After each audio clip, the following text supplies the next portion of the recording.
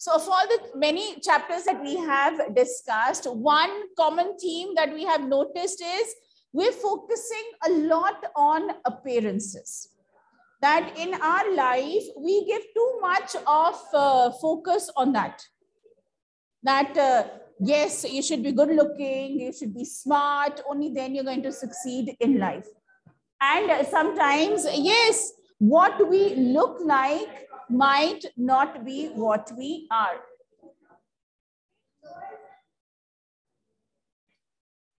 I think they've gone to their classes now.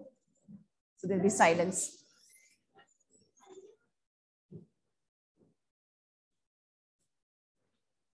Like in the poem, A Tale of Custard the Dragon. Yeah, Custard is there, such a big, huge dragon, but he's very timid, he's very cowardly.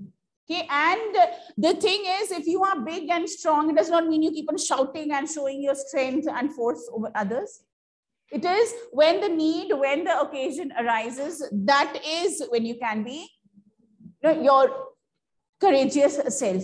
And in difficult circumstances, how you behave, how you react, that is what actually matters, irrespective of your size and your physique or your structure, isn't it? Right? Then, yes, the chapter that we finished a few days ago, that was even in the hack driver. So the hack driver there, someone very polite and very helpful, very cooperative and telling so many stories, but he took everyone for a ride, isn't it? Right? So appearances are not everything. We even the necklace chapter that we finished, how Madame Loisel, she wanted to look pretty and beautiful. And in fact, she went to such an extent that she ended up creating problem for herself and her family also. So they lost, you can say, 10 important years of their life. 10 years it took to repay the loan. And they could have avoided that if she had not insisted so much that I have to have jewelry to wear. And yes, so she selected a diamond necklace, and she was not aware of it, that it was not a real necklace, it was a fake necklace. But because of her, maybe what you can say, her foolishness, yes, or what she wanted to wear, they ended up losing a lot of time, money, and everything. Now here in this chapter also, it is a story about Bholi, a small girl, and from a village. We're going to talk about that. How is it that are the village people better off in the thinking, or is it the city folk who are? How? They don't follow customs and traditions. Old customs and traditions, like what? Caste system is not there in the cities. Kam hota hai. Okay, discrimination kam hai.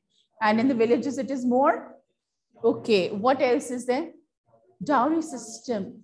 But don't you see, feel the marriages which are there in the cities, they're much more lavish and bigger, and how much money people spend.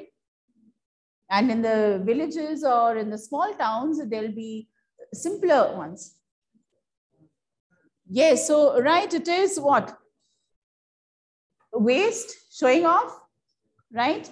And what about education? I think some things which need to be followed everywhere. It is there. So we are giving importance to the girls' education. It should be there also. What about the safety of the girl child? Is it an issue in places, in cities as well as village?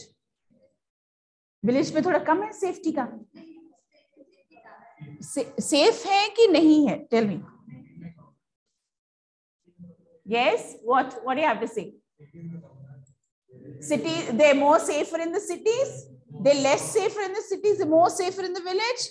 Is it true? Yes, Raghav? What?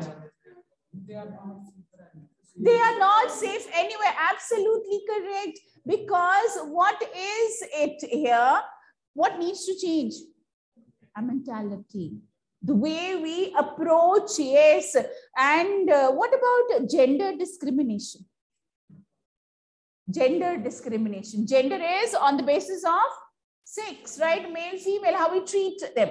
So do you think gender equality is here in the city? How? Villages mein nahi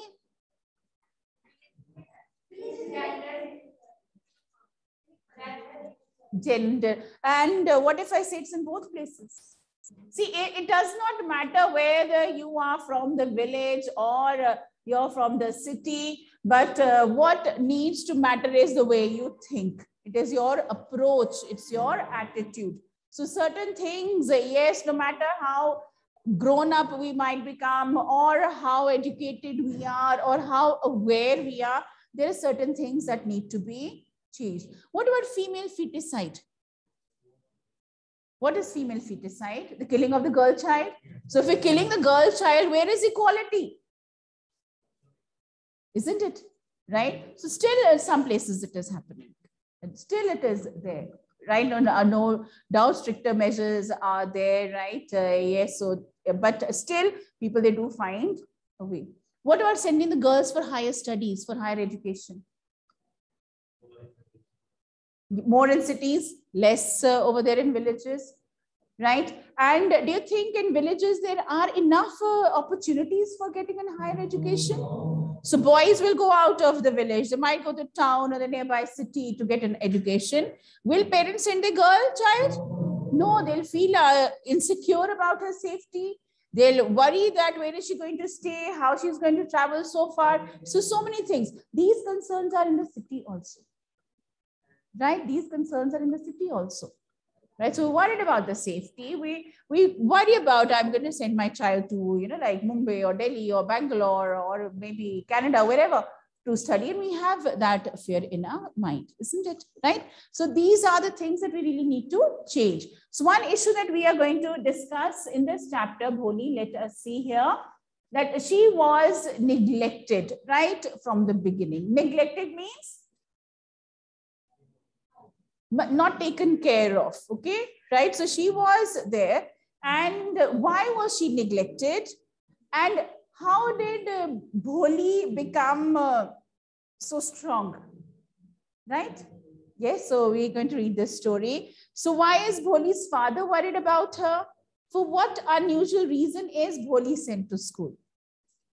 Her name was Sulekha, but since a child, everyone had been calling her Bholi, the simpleton. Bholi क्या होता है? Bholi. Simple person को कहते हैं Bholi है ना, इसको कुछ नहीं पता. So they just kept her calling her Bholi only. Her real name was Sulekha. Harjobar, look at your book and you can talk later. Okay. She was the 4th daughter of Nambardar Ramlal. So it's like a post, you know, jaise village mein sarpanch and so like that, the Nambardar Ramlal. When she was 10 months old, she had fallen off the cot on her head, and perhaps it had damaged some part of her brain. Poor thing. So when she was 10 months, she fell off the bed of the cot and she hurt her head. So it seems as if her brain was also damaged a little bit. That was why she remained a backward child and came to be known as Bholi, the simpleton. Backward child, she was not as smart as the others, you know, like uske age ke jitne children, like they would have that development and growth. She was not as developed. Okay, so she was not as smart. Why? Because she had hurt her head. So her growth was slower than children of her age. And that is why she was called Bholi. She's a simple person, Bholi. At birth, the child was very fair and pretty. But when she was 2 years old, she had an attack of smallpox, a disease, right? Only the eyes were saved. So marks you get because of the smallpox, but the entire body was permanently disfigured by deep black pock marks.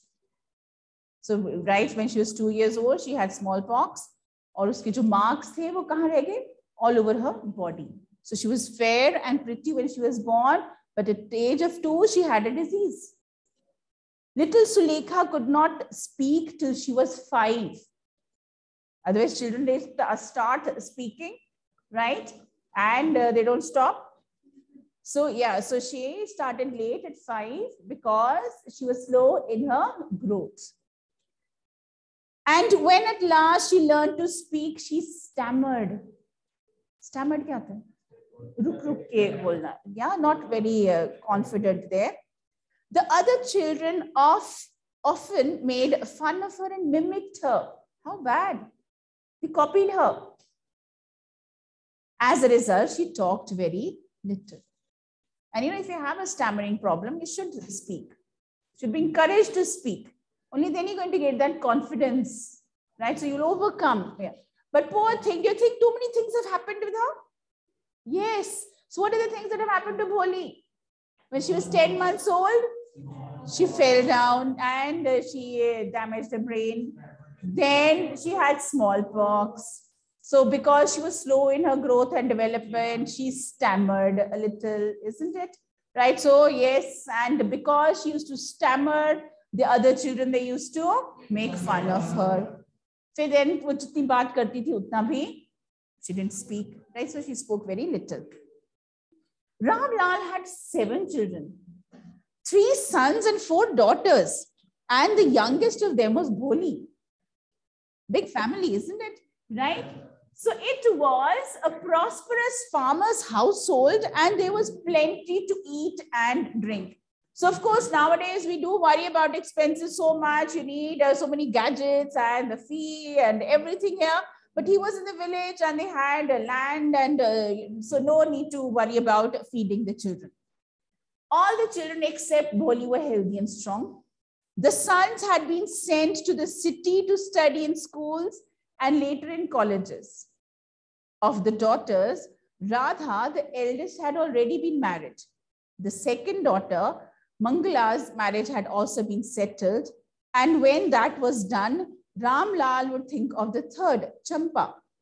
They were good looking, healthy girls, and it was not difficult to find bridegrooms for them. See, the boys have been sent to study and the girls have got married. How stereotypical, isn't it? Right? Now, yes, so 3 of the daughters are going to get married and the 4th one was Bholi. But Ramlal was worried about Bholi.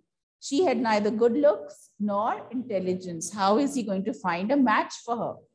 And I don't know why parents worry so much about their children getting married. Yes. Bholi was 7 years old when Mangala was married because she was the smallest. The same year, a primary school for girls was opened in their village. So do you think her sisters were educated? No, because the school was not there then. The Tehsildar Sahib, an important official, Tehsildar, came to perform its opening ceremony. He said to Ramlal, as a revenue official, you are the representative of the government in the village. And so you must set an example to the villagers. You're an official, right? And you have to give an example to the other villagers. You must send your daughters to school. That night when Ramlal consulted his wife, she cried, are you crazy? If girls go to school, who will marry them? Who's going to marry them? Kya pata groom se zyada padhi likhi ho to? Then how is she going to find a match? Right? So, right, this is one thing. Yeah, what did people think about education? Why they didn't educate the girls maybe? It would be difficult to find an educated boy for them. Right? So, yes, so who will marry them? But Ramlal had not the courage to disobey the Tehsildar. His senior had told him. At last, his wife said, I will tell you what to do. Send Bholi to school. As it is, there is little chance of her getting married. Poor thing. With her ugly face and lack of sense, let the teachers at school worry about her. So we send her to school, the teachers can worry about her. As it is, there's hardly any chance that she's going to find, we're going to get a suitable match for her. Bad, isn't it? Very bad, right? So to think about that and to think of their daughter as a burden. So by chance, it was her luck that Bholi was sent to school. So it was an official who made the request and so Bholi got a chance to go to school. The next day, Ramlal caught Bholi by the hand and said, come with me. I will take you to school. Bholi was frightened. She's never been to, you don't know what a school is. She did not know what a school was like. She remembered how a few days ago, the old cow, Lakshmi, had been turned out of the house and sold. उसको लगा ऐसे cow को लेके गए थे घर के बाहर, it never came back. I'm also going to school. Well, what is there in the school? What if I don't come back? What I'm left there only? No, no, no. She shouted in terror and pulled her hand away from her father's grip. She's scared. What's the matter with you, you fool? Shouted Ramlal. I'm only taking her to school. Then he told his wife, let her wear some decent clothes today, or else what will the teachers and the other schools think of us when they see her? Because the teachers have to see, because other people have to see. So Bholi is being dressed up. Otherwise, she was a neglected child. Nobody paid much attention to her. New clothes had never been made for Bholi. The old dresses of her sisters were passed on to her. And it was quite common, you know, like if you talk to your grandparents and all, they'll tell you that, yeah, even the books would pass on from one sibling to the next. The clothes also, right? Abhibi, books, of course, definitely there. Clothes also. So, right, and nowadays, the thing is, we have so many clothes. So, even if it is passed on, I don't think so they have faded out. But earlier it was, yeah, so the big families. So, it was there, okay. So, the bigger one, maybe elder one getting new clothes and the younger ones having to manage with the old ones. So, the new clothes had never been made for Bholi because she was the youngest. The old dresses of her sisters were passed on to her. No one cared to mend or wash her clothes. Loose hair to let it be, bade hair to let it be. You know, poor thing, she was not taken much care of. But today she was lucky to receive a clean dress which had shrunk after many washes and no longer fitted Champa. Who was Champa? Her sister? Yes. So she got one of her dress, wo shrink ho gaya. And because it would not fit her, so Bholi got this new dress, nice dress. She was even bathed. And oil was rubbed into her dry and matted hair. Only then did she begin to believe that she was being taken to a place better than her home. So when she was washed and cleaned, usko laga ghar se achhi jagah hogi jahan mujhe, they're making me so presentable. When they reached the school, the children were already in their classrooms. Ramlal handed over his daughter to the headmistress. Left alone, the poor girl looked about her with fear-laden eyes. There were several rooms, and in each room, girls like her squatted on mats, reading from books or writing on slates. See, there's no furniture. And earlier, where would children sit? Yes, on the mats, on the floor only. And they would write on their slates. And after that, they would clean it and write again on that. So with the chalk. The headmistress asked Bholi to sit down in a corner in one of the classrooms. So this was her first day at school. Bholi did not know what exactly a school was like and what happened there. Why wasn't she aware of what a school was? No one, like her sisters were not sent to school. So she didn't know what a school was and what happened there. But she was glad to find so many girls almost of her own age present there. She hoped that one of these girls might become her friend. The lady teacher who was in the class was saying something to the girls, but Bholi could understand nothing. She looked at the pictures on the wall. The colors fascinated her. Like here you have all these charts and everything. The horse was brown, just like the horse on which the Tehsildar had come to visit the village. The goat was black, like the goat of their neighbor. The parrot was green, like the parrot she had seen in the mango orchard. And the cow was just like the Lakshmi. And suddenly, Bholi noticed that the teacher was standing by her side, smiling at her. So she's looking at the pictures and she's surprised that even in the school, the things are the same as she has seen around her. So she can recognize things, actually pictures, of course she can. And she's surprised that the color is also the same, right? Or what she has seen. What's your name, little one? Bho? She could stammer no further than that. She's so scared. Then she began to cry and tears flowed from her eyes in a helpless flood. How many of you cried in the first day in school? Do you remember your first day in school? You didn't cry? Anybody cried? Everybody cries on the first day. No, not necessarily. Some people are very brave on their first day. Yes. So poor thing, she also, because it's a new place. Yes. So it's a new place, right? You are there surrounded by these strangers and the new faces you're seeing, little boys and girls like you, teachers new to you, and you're away from the comfort of your home. So she was crying. She kept her head down as she sat in a corner, not daring to look up at the girls who she knew were still laughing at her. She couldn't speak her name. She started crying and she was not looking up now because she felt the girls were laughing at her. When the school bell rang, all the girls scurried out of the classroom. They hurried out in a rush to go home, but Bholi dared not leave her corner. Her head still lowered, she kept on sobbing. Bholi, the teacher's voice was so soft and soothing. In all her life, she had never been called like that. It touched her heart. Nobody had spoken to her so politely, so nicely. Get up, said the teacher. It was not a command, but just a friendly suggestion. Bholi got up. Now, tell me your name. Sweat broke out over her whole body. Would her stammering tongue again disgrace her? For the sake of this kind woman, however, she decided to make an effort. She had such a soothing voice. She would not laugh at her.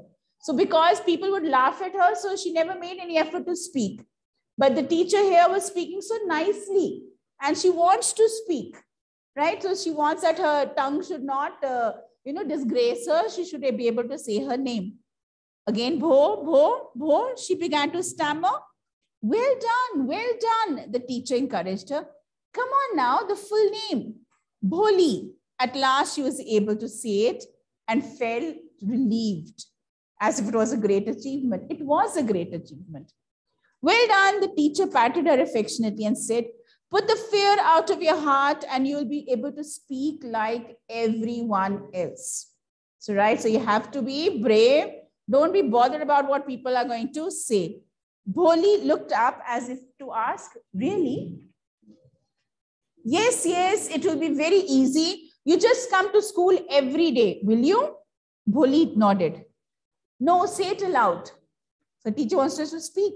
So she becomes confident. Yes. And Bholi herself was astonished that she had been able to say it. Didn't I tell you? Now take this book. The book was full of nice pictures and the pictures were in color.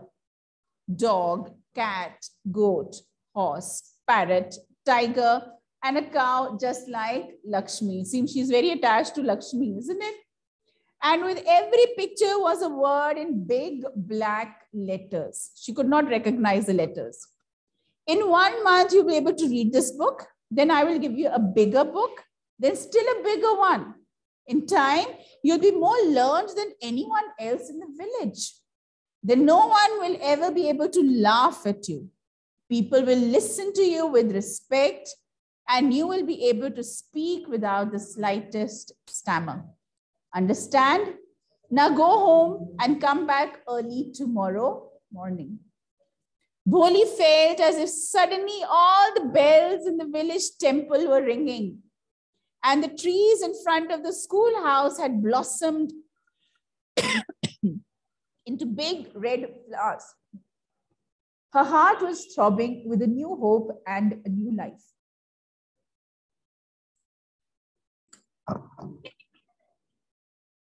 So any doubts about this story? No doubts. It's a simple story. Bholi ki story. Yes. And right here, do you think the attitude of the teacher was very important? Yes. So what if the teacher had not been kind and caring? Then Bholi would not have decided to study, but because the teacher was very kind and understanding, gave her attention and requested her to come back to school the next day. So yes, so definitely she is going to. We'll end here for today. Yes, and we'll continue on